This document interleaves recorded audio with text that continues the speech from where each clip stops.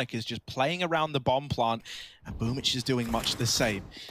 Made onto the plant, they're not going to come in right away. That could have been some free damage, but Electronic hasn't given up his position yet, and it lets him get that kill. They have dealt with the wrap, they've dealt with the flank. The scouts followed up with another shot as well, ridding us, leaving it all on Electronic. 1v1, and Electronic's not missing a beat with the AK. 4 in the round to make it happen. The hearts and minds of Vitality broken by one man on the NAVI side. What a beast. He's been playing great all day, right? From map 1, this guy has not been quiet. With Simple, you know, he was the guy who was really struggling at the beginning of the day, and Electronic was luckily filling the boots, as was Bit.